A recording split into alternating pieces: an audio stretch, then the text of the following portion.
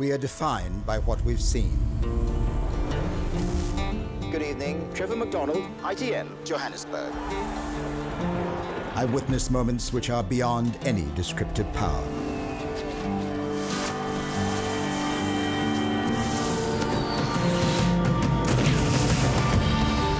I've seen real terror and the innocence of those who couldn't possibly comprehend.